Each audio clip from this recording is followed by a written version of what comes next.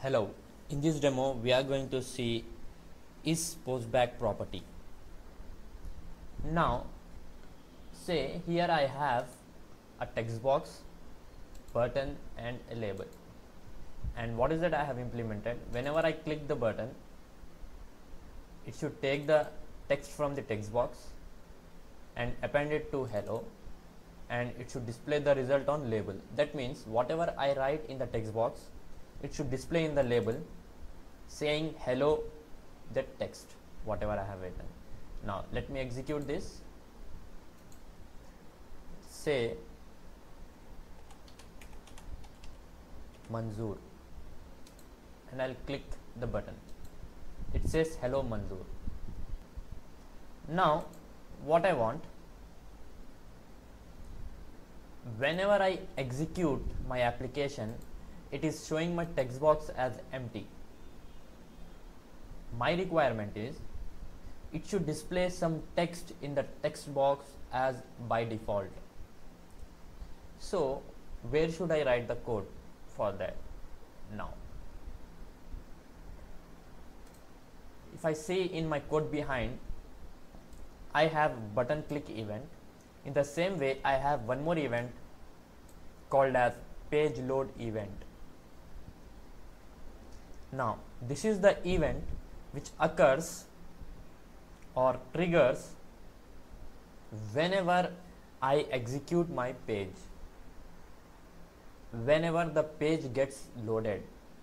Now I'll put a breakpoint here and I'll execute this.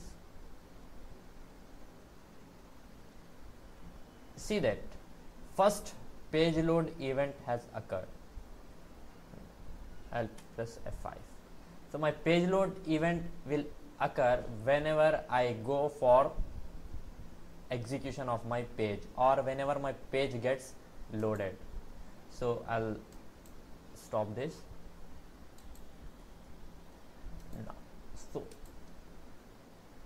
I'll be writing the code in page load event. Any default setting or initial screen settings that I want to perform, I will be writing it in my page load event. Now my requirement is by default the text of the text box should be Manzoor the trainer. So I'll just write text box 1 dot text equals to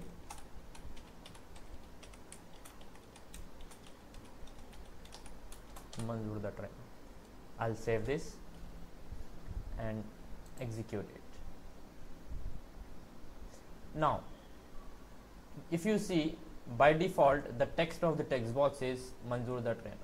Now whenever I click the button, it says hello Manzoor the trainer. So this is fine. As per my requirement, it is performing. Now if at all I change this from Manzoor the trainer to Jack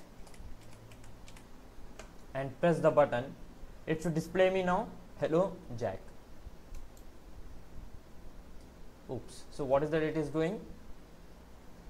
It is displaying me the earlier text that I set at the time of page load. Means what? It is always setting the value of text box to Manzoor the trainer. So now what is that I'll do? I'll come to my page load event and I'll put a breakpoint here as well as a breakpoint here. Now I have placed the breakpoints at page load as well as button click event. I'll execute this. So first page load event is taking place. Now the text of the text box is empty and I am setting it to Manzoor the trainer. Now I'll say F11. The text of the text box has been set to the initial value, that is Manzoor the trainer. So that's fine. Now whenever I click button, Manzoor the trainer will be displayed here. But as this is the default setting, I want to change. I can change, right? I want to change it to Jack. And I'll click the button. Now my intention behind this is, if I am clicking button, it should execute button click event, right? So I'll click the button. So if you observe, my control has again reached to page load event. Now I'll press F11. So it is performing default settings, and then it is coming to the button click event. Means what?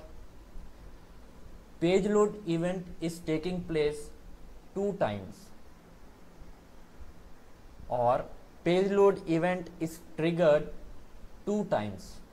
One is the initial page load, and another whenever I click a button. Button click means whenever I make a post back. If you see a green bar loading at the bottom status bar, means that it is making a post back. So post back is nothing but hitting the server from client. If I click submit button, my request will go to the server and it will come back and display the result on the client. So this complete round trip is called as a post back. So my page load event is taking place or getting triggered in the initial page load and whenever I make a post back. So whenever I make a post back, you see that it is taking page load first, then going for button click event. So this is the default functionality of the page, or this is the architecture of the page. Now what I want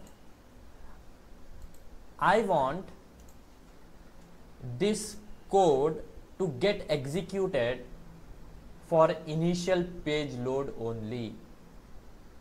I don't want this code to get executed whenever I am making a post back.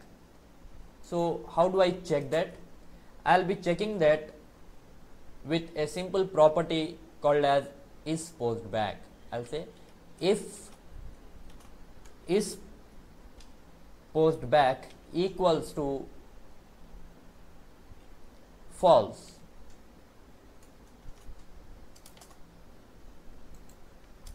that means if postback is false, then only it should execute this task.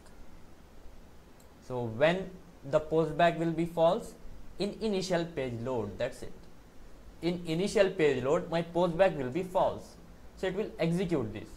Now whenever I click the button, it is a postback. It will come in the page load. It will check. Is postback false? No, it's true. So it will skip this and then go for button click event. Let me execute this. Now this is the initial page load. I'll just press F11. Now ISPostback is false. So false equals to false. That is okay. It is going to execute this. So that's fine. My initial settings. Now I'm changing this to Jack, and I'll press this button. Now again it has reached to page load event. Now this time ISPostback is true. That means this page load has occurred because of postback. So it is going to skip this part. That means it is not going to set the initial value. And it will take the new text that we have set in the text box, and it will display that on the label. So that's it. This is very simple. This is how your ISPostback property works. So whenever I want to perform something in my initial page load,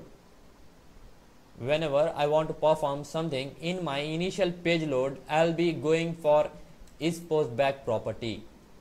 So this is all about your ISPostback property. Thank you very much.